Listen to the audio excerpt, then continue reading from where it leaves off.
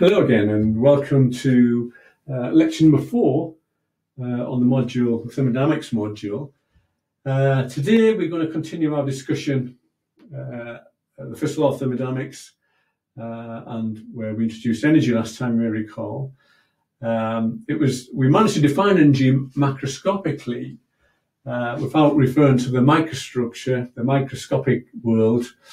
And we did this by observing that when we take a system round a cycle, the algebraic sum of heat transfers matches the algebraic sum of work transfers. So in mathematical terms, we found that using this symbol with a little ring on it to indicate that we're going around a cycle, that delta Q was equal to, again, we go around a cycle, delta W, the same cycle, of course. And we could rewrite that thing, and we essentially give us that if we looked at the integral going around a cycle of delta Q minus delta W, then that thing was identically 0. So this is what Joule noted.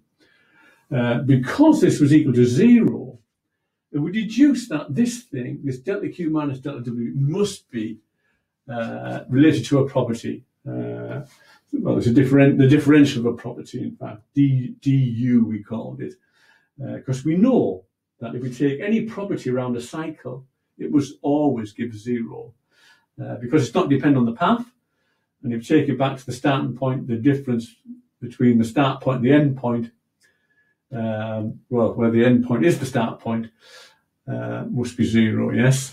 So, and you can see then that if I let du equal delta Q minus delta W, then of course if you go around a cycle for du, with u being a property, any property come to that, you will always get this result, that the integral du is equal to 0.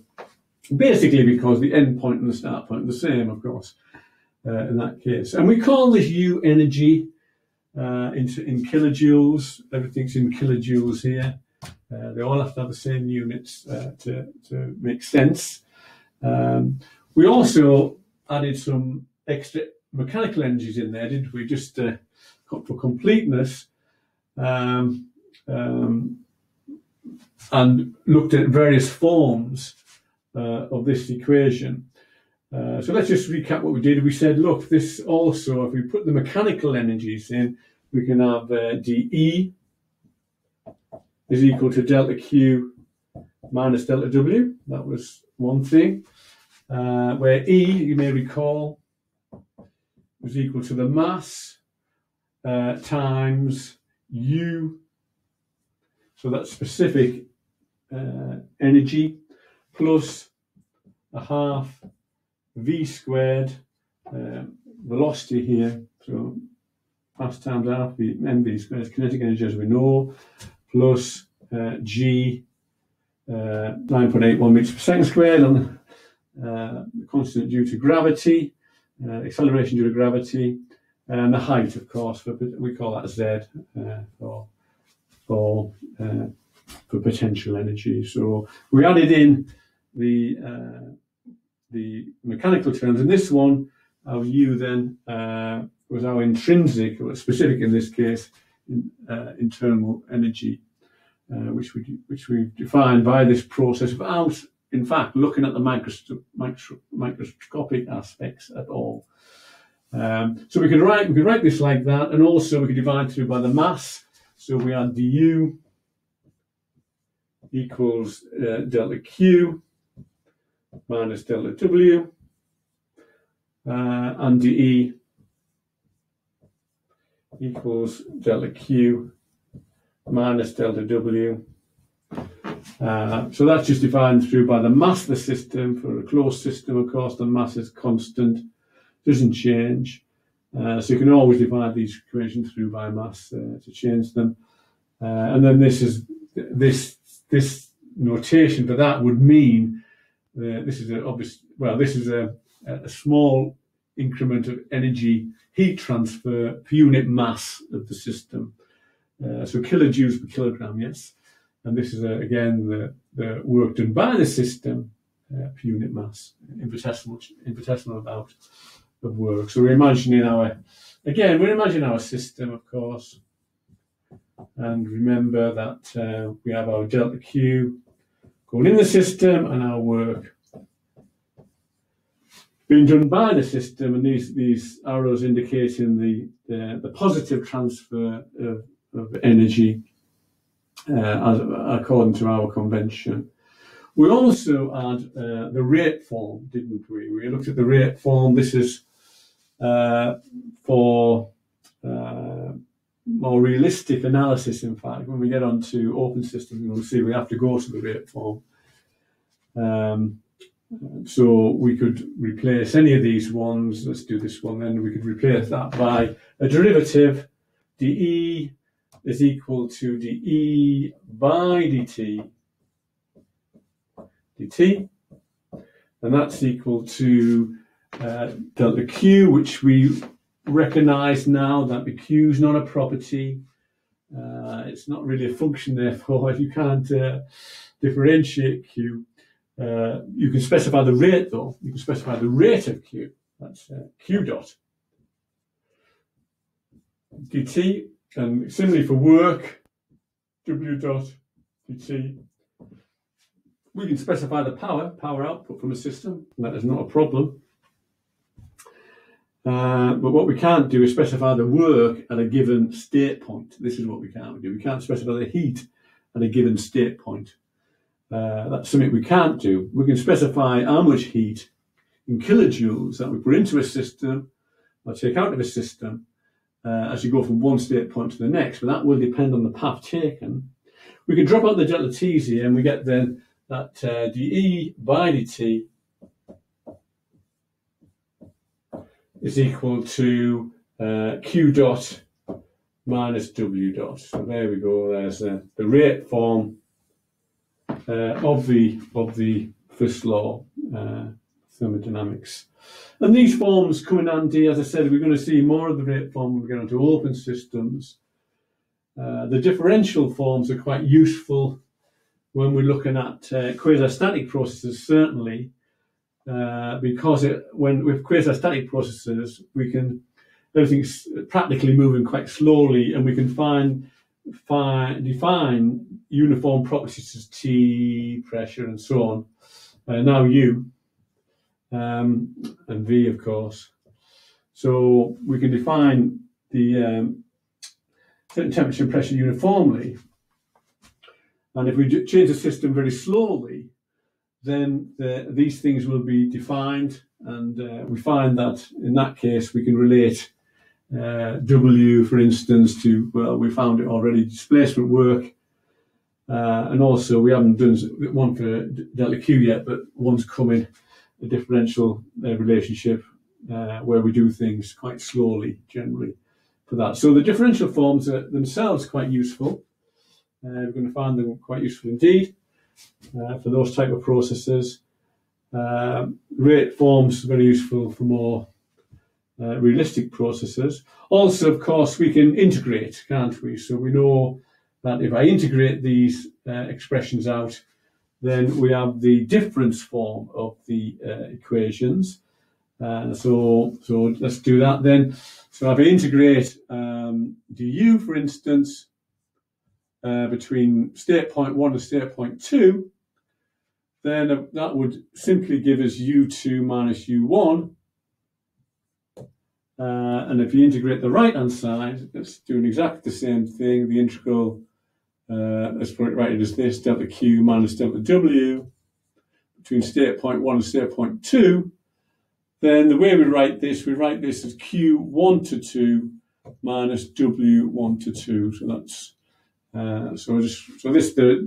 this is the, if you like, the finite form, where what we're doing here is defining the work and heat transfers going from one state point to the next. So it's not a differential form. Differential form just looks at this tiny change. Quite often when we're looking at system movement from one state to another. These are the type of equations we'd be looking at. Of course, I can do the same for the E1 as well. So let's write that one down. E2 minus E1 is equal to Q1 to 2 minus W1 to 2. So that's important. So that's the finite form, finite differences for the properties, numerical values for the Q and the work in that case. So that's essentially where we got to last time. We still haven't got to the situation yet where we can solve problems. We're getting very close now. One of the things we need to know how to do, I think, is to know how to work out the energies. As you can imagine, we can't really measure energy. There's some things we can measure, some properties we can measure. We can measure temperature. We've got thermometers and thermometric properties that we could use to relate to temperature. Pressure transducers, not a problem for measuring pressure. Volume, well, we can usually figure that out. We can figure out what the volume might be. Energy, though, yes. I mean, if energy is really microscopic, it's really telling us about the energy of the particles. We can't bear in mind that there's 10 to the 23 order of numbers on atoms on a pinhead. It's actually very difficult, therefore, to imagine that we could count we're trying to measure the individual energies of these particles. So clearly that's not possible. So energy is generally not measurable directly. But we do have our two-property rule we mentioned earlier on, where for certain systems, fairly simple systems, admittedly, if we specify two properties, then we know all the rest. So it's kind of suggesting that we can actually get to energy if I know two properties. So if I knew temperature and volume, for instance, I might well be able to figure out what the energy is. It turns out that in thermodynamics, we're not really interested in the absolute value of it for energy.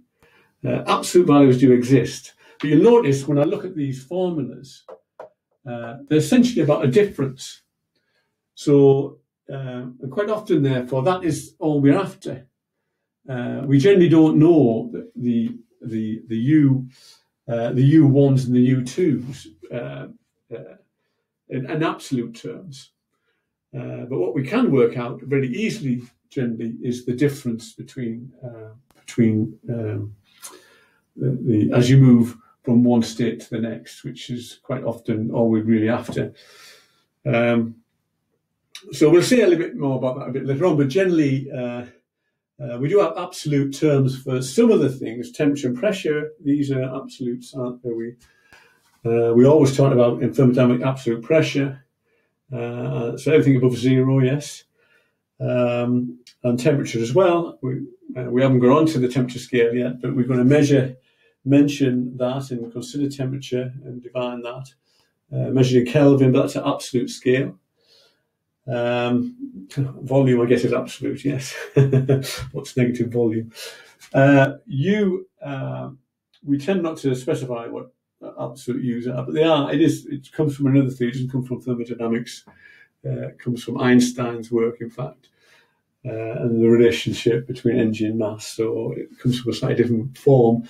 But for solving problems, we're going to find we don't really need to know that. We just need to know the differences, which is quite useful.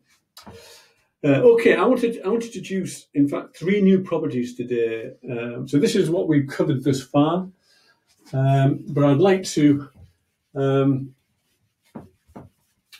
introduce properties that are going to allow us to figure out what the energy is doing. And also, well, we've got 2 properties that's going to allow us to do that, which are called heat capacity, specific heat capacity we're going to look at. There's two of them, one at constant volume and one at constant pressure. we're also going to introduce something called enthalpy, which is very similar to U, but you'll find it's quite useful. Once we've got properties, we can always combine them to form other properties. And this is what enthalpy comes about at. So let's have a look at the first ones we're going to look at is specific heat capacity. We're going to call it CV at constant volume. Okay, so let's consider the first law. We're going to go to the first law, and we're going to consider to get to the definition of this, we're going to consider a pressure vessel, a rigid pressure vessel. So imagine, so let me draw my pressure vessel if I can. So let's something like that. And and in this, oops, that's a good diagram. So in this thing, we have our system of material, liquid, gas, fluid, even a solid you could put in there. A soft solid, I guess. So the pressure, it's, so we've got our material in there. This is our system. We can, well, it's rigid. We're not going to do any work on this system, but we can imagine putting energy into the system. And we can imagine a small amount of energy going into that. We could be eating it up. And we could call that, let's call it delta Q. Per unit mass, we have the mass of the system. Let's assume we know that. So specific terms, it's quite useful. Well, we're going to look at specific heat, so might as well start off looking at the specific terms. Let's apply the first law to this system. So we know from the first law that du is equal to delta Q minus delta W. So that's in the specific heat. So specific heat is that heat transfer, specific work, and specific internal energy, intrinsic internal energy. Now we've not got any work per se. The volume of this system, it's rigid. So this is this is a rigid pressure vessel.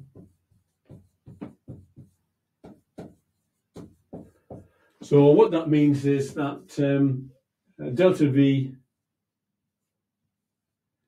is equal to 0. There's no change in volume. Quite difficult to achieve in practice, in fact. But let's assume that we've got that. The pressure can change, but the volume has not been allowed to change. There's no shaft work, anything like that, so we can clearly get rid of this term. We can take that away, and so no work term. So we end up with du is equal to delta Q. So what we can see is that if I'm putting energy in, heat transfer into this system, it's increasing the energy. It's increasing the internal energy of the system. We'd like to be able to figure it out what this is. Now, in the notes, I do it in a slightly different way. We're going to take the view that here, that the internal energy here, we're going to use a simple rule then. That's a simple system, and it's definable by two properties. Let's say so. U could be a function of certainly temperature and volume, we might argue. So a two-property rule being applied here. So this is application. So this is the two-property rule. The two-property rule being applied really says that if you've got two properties, I know the temperature of this system, I know the volume of this system, then you could argue I know all the other properties. Just so happens that the volume in this case is not going to be changing. Well, fair enough. There's no reason why it shouldn't. We've arranged it so it doesn't change, in fact. Now, we know we've got a differential here. So our differential, du, we can look at, we can define this in terms of partial differentiation. I think you've met this on your maths course. So what we can do, we can differentiate this thing with respect to u with respect to temperature. Yes. And when we do a partial derivative, we hold something constant. Yes. In this case, it's going to be volume. So partial u by dt, I'm going to put this line here, and I'm going to call this, I'm going to call it little v, in fact. It doesn't matter if it's little v or big V here, the mass is v. So u could be a function of temperature, volume, or specific volume, yes? It's the same thing. Just for convenience, I'm going to use little v there. It doesn't make any difference. dt. Yeah, so that's the du plus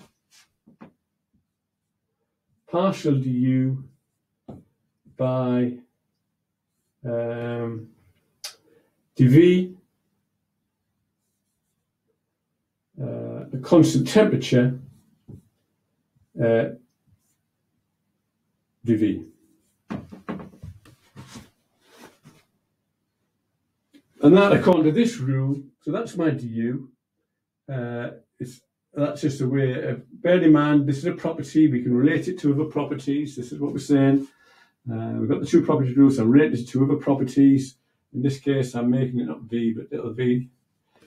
So that's what we're doing. And that's equal to delta Q.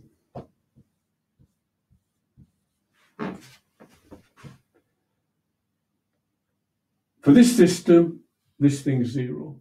Okay, so for this thing, I've set it up so that that vanishes for this thing. So we have, let's see what we have. We've got du is equal to partial du by dt, or in volume or specific volume constant dt.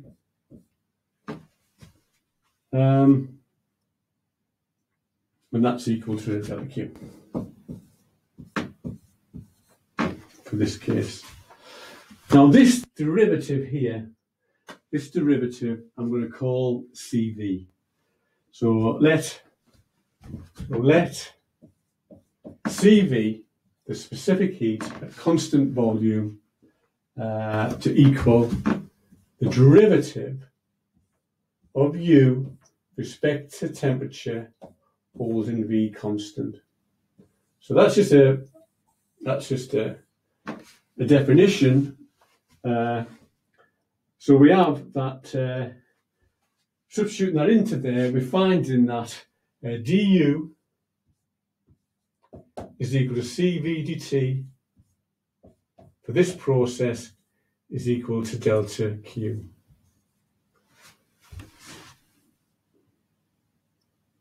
So, CV, we find that we can tabulate these things, and we have tables for these, and we're going to get onto that for the next lecture. We'll be looking at tables of properties. But here we have, let's just write that, we've got, we have two things we can know. We've got, from this equation, from the left-hand side of this term here, we can see that we can figure out, if we know CV, what the change in energy is, yes? What the change in energy is by the change in temperature. Now, quite often CV can be a function of temperature. It's generally not really, it's a fairly weak function of other things, but certainly predominantly it can change with temperature. We're going to find for, it's something that it's tabulated. You'll find it does depend on temperature quite strongly. although quite often it may find over a range of temperatures it can be treated as a constant. We quite often treat it as a constant. So we'll find tabulations of this. So that this part is telling me how the energy is changing. As I said, energy is very difficult to measure energy. But what you can do, of course, is measure other things, and other things changing and being able to measure them allows us to figure out what the energy change is. If you look at this side of the equation, well, this is telling me what the heat transfer is, of course. What the heat transfer is into the system. Again, if we know our CV, we can work out what the heat transfer into the system is. We can work out CV using calorimetry. There's various techniques to work this out. Various experimental techniques we can apply to get values for that. As I said, a lot of these values are tabulated, so we can use them in our calculations. Which is very convenient indeed. So if you want the energy change, as I said before, that we're quite often interested in the change in energy rather than the absolute values for energy. So if I look at this left-hand side of this system here, so if I integrate that, we can do that, kind of go from 1 to 2 du. That's u2 minus u1. And that's equal to the integral then of CV dt. And that's an integral with respect to temperature, of course, so T1 to T2. And if it transpires that CV is constant, we can get CV T2 minus T1. So this is quite an important formula, U2 minus U1. Careful. Let's write that down properly. A little u's, of course. That's not U2 minus U1. So U2 minus U1. You can get the big U's by multiplying by the mass, of course. That's how you get that. But we're looking at specific heat capacity, not heat capacity. So this is specific heat capacity at constant volume. So the change in specific heat energies, the specific energies is given by this simple formula when CV happens to be equal to a constant for constant. So that is quite a useful formula for working out the change in energy of a system at constant volume, and it's given by a relatively simple relationship in this case. So that's quite useful indeed. Well, the other value of CV, of specific heat capacity, that's important to us is one that's done at constant pressure. So let's have a look at that case, shall we? So this is specific heat capacity at constant volume. Its definition is simply the rate of this derivative, partial du by dt at constant volume. Yes, or specific volume, whatever, doesn't make any difference for these systems. And that's the definition for this particular value. It's tabulated. We can use it. We can work out.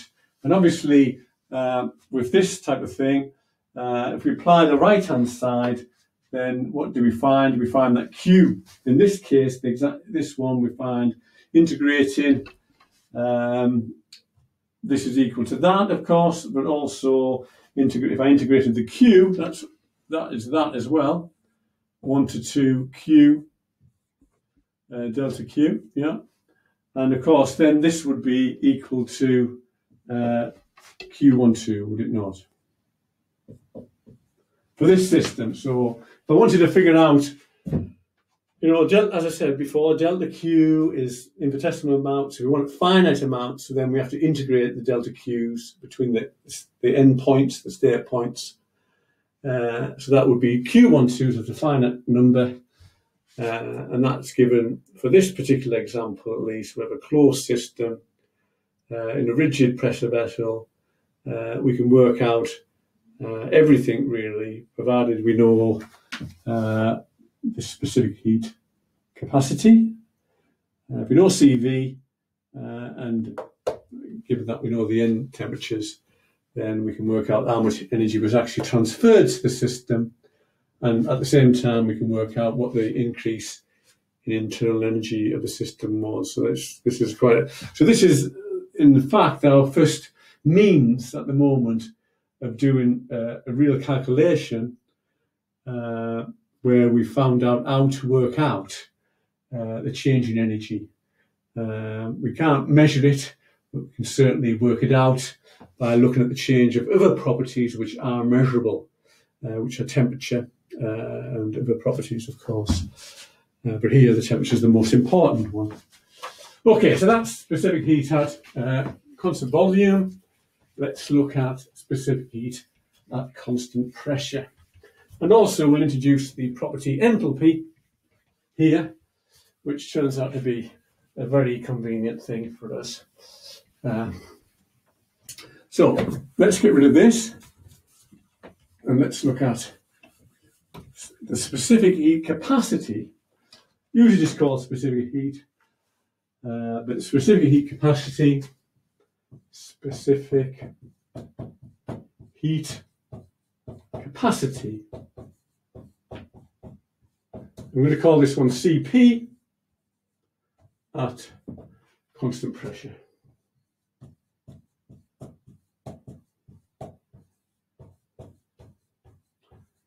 So the specific heat capacity at constant pressure, this is what we're interested in this case. So let's consider, a much easier thing to do is do things at constant pressure.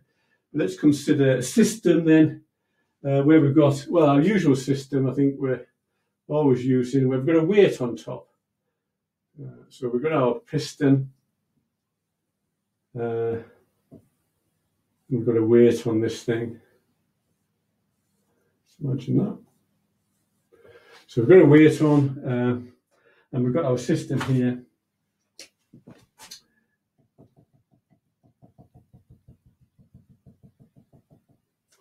And in the system, pressure, of course, temperature of interest to us in that system. And again, let's put some energy into this thing. Let's heat it up. Delta Q, so we've got the mass of the system, which is fixed. So delta Q is the amount of energy we put in, an infinitesimal amount of energy in heat transfer per unit mass of the system. And because this weight is just, it's the same weight, whatever it is, not going to change, the pressure inside must balance the weight, and obviously the atmospheric pressure. The pressure is going to stay constant, is it not? Even though the system could expand, it's still the same weight. So this is a constant pressure situation. Let's add some thickness to this, I suppose. In that case. So this is a situation where we've got constant pressure. So what we want to do is apply the first law of thermodynamics to this in our we're looking at differential form initially. So let's have a look at that. We've got delta U du is equal to delta Q minus delta W. Yeah, so that's our first law. In this situation, we have when we put heat into the thing, the volume is going to change in this situation. As energy goes in, it's going to expand this system. And we're going to have a displacement work. So for this case, we're going to have that delta W is equal to P dV. And I've made it specific here. These are specific terms, so this is specific volume, yes. So what we can do is substitute that into there. So let's do that. We've got du is equal to delta Q minus P dV in that case. Well, what we could do is, let's take this to the other side. We'll see why in a second. We've got du plus P dV is equal to delta Q. However, in this case, pressure is a constant, yes? Pressure is constant. So what I can do, I can take this D, well, or I can take the P inside this D. This is a differential, it differentiates the thing. But because pressure is constant, it can move in and out derivatives, it's of no consequence. And I can rewrite this thing as du plus PV is equal to delta Q. That's what I can do. And the reason I can do it is because the pressures are constant here. So if I bring the D inside again, it operates on the du, on the U, but it just flies past the P because it doesn't do anything, it doesn't change, and just operates on the dV. So that thing and that thing are in fact the same. And what I'm going to do now is call this something else. I'm going to call this H. I'm going to let H equal U plus PV. So I'm calling this H. And H I'm going to call specific enthalpy.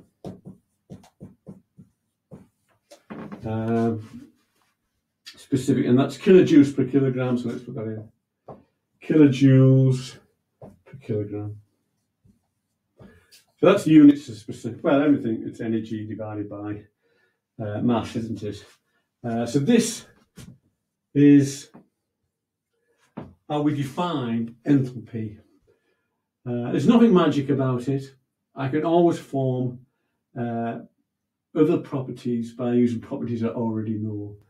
Of course, I know pressure, I know temperature, I know volume, I know, or specific volume if you like. So if I combine them, I'm guaranteed that I've got another property. After all, these are independent. U, P, and V are independent of the path the system goes through, their properties, and equally, therefore, it must be the case that H itself must be independent of the path, and it's another property. So H, so H is a property. H is a property. Now it turns out to be quite a useful property, and in this case does simplify our equation. So let's put, what have we got? This thing then becomes dH equals delta Q. Okay, so that becomes that. There's nothing magical about this. It's just I'm just defining something. Called enthalpy. We're going to see it appearing all over the place. It doesn't have a microscopic definition. This is not all these combination type things do, where you take more than one property and combine them in some way. U, we know, is associated with the particles, the energy of the particles. And the best way to think of enthalpy is actually, it is more or less the same thing. Quite often this is what dominates this thing. We'll find it's quite convenient, and we find it convenient now. In fact, we've managed to get our equation simplified, at least in this case. It's a property. Now we can look at our two properties rule here. We don't have to, but we're going to, and we can conveniently take the view that H itself, you know, if we can't measure U, we can't measure H, I think is a consequence. But what we can say is that H could be a function of, and in this case, I think the important function to suggest H is a function of temperature and pressure.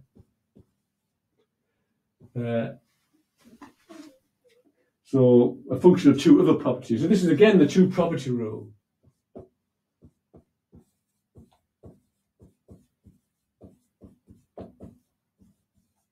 Why temperature and pressure? Well, temperature, of course, is particularly important in thermodynamics and drives most things.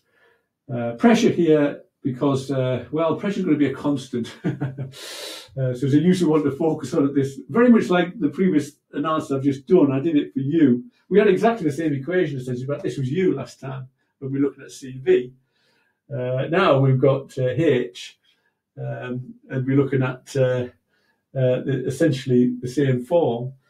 And we're looking at H because it's come about, of course. We recognise there's some displacement work. You'll notice, in fact, that this equation automatically, it's a form of the first law of thermodynamics, and automatically takes account of the fact that the system is pushing back the surroundings. The displacement work is being accounted for in H. H itself is tabulated. You'll find this tabulated. It's more so than U. We find tabulations for H in the tables, in the property tables, and tends to be a more important one than U, as it turns out. And the reason is, of course, most things that happen in the atmosphere are at constant pressure. So constant pressure is a lot easier to achieve. Just sticking a weight on a piston gives me the constant pressure. More difficult to achieve constant volume, as it turns out. So this is why H tends to be more useful for us. But anyways, let's continue with our deliberations, and let's consider our analysis. If H is a function of temperature and pressure, then what I can do, I can look at DH as a differential. You remember from your maths module that you can represent this thing as partial dH by dt. I'm going to bring this line down and say constant pressure here. I'm holding, obviously I've got two properties. I'm holding one of them constant. When I do this derivative, so that's dt, plus partial dH by dP, yeah, and this is at constant temperature, and that's dP. But for this process, P is not changing. So let's get rid of that. This is, the pressure's vanishing here. And I'm going to call this thing, this derivative here, Cp.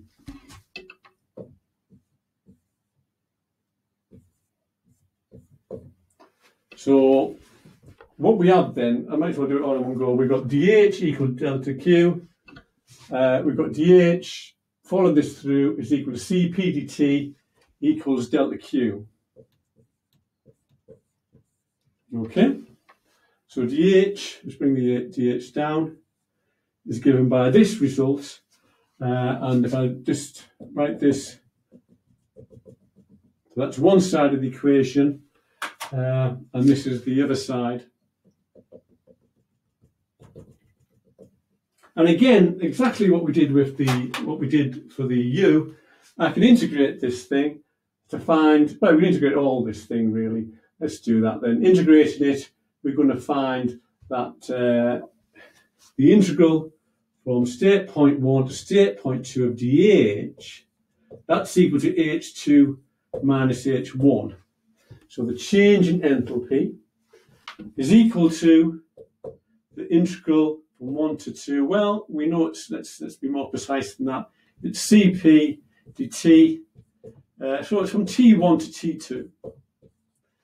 Since I know the differential I'm integrating with respect to is dt. Of course, if Cp is a function of T, quite often it's all these dependent on temperature more than anything else.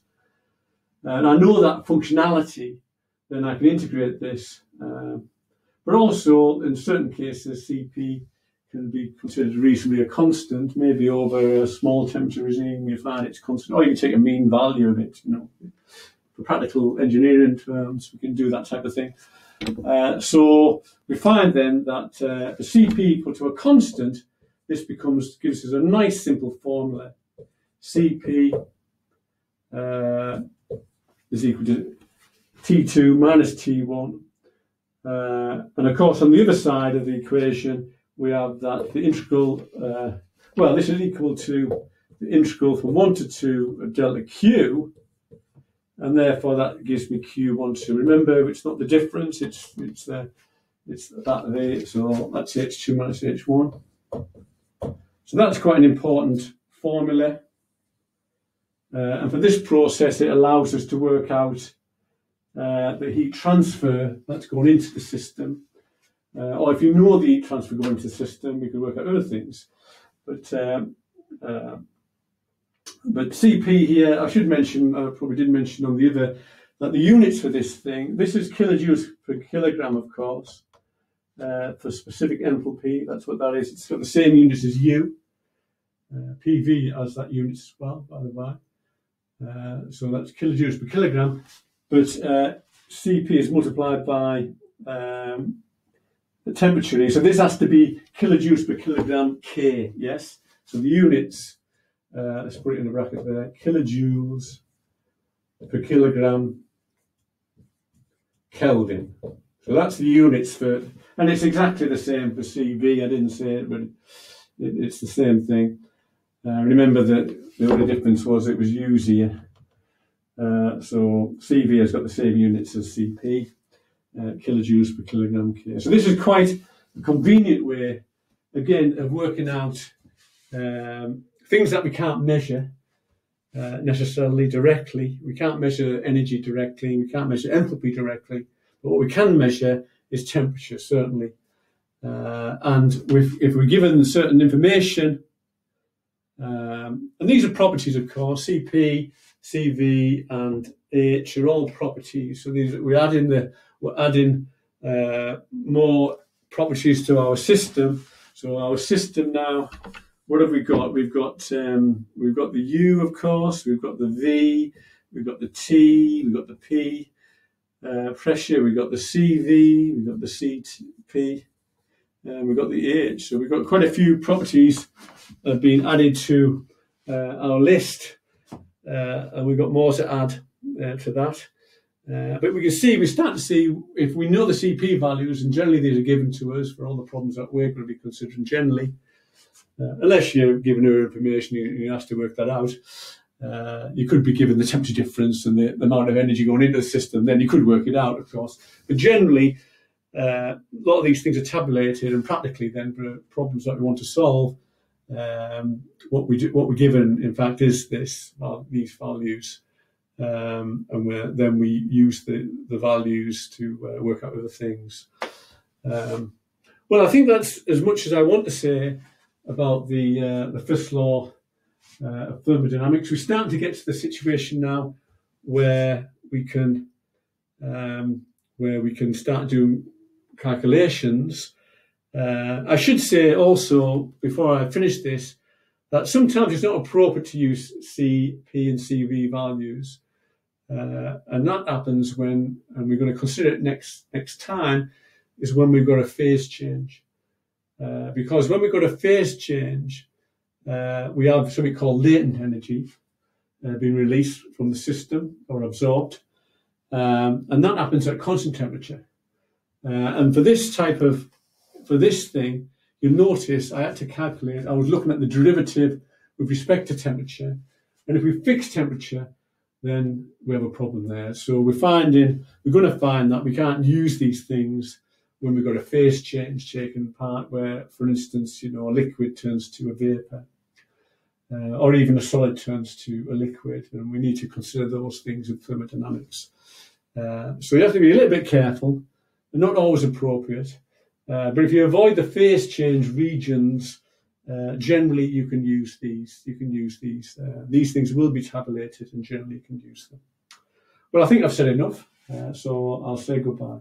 Bye.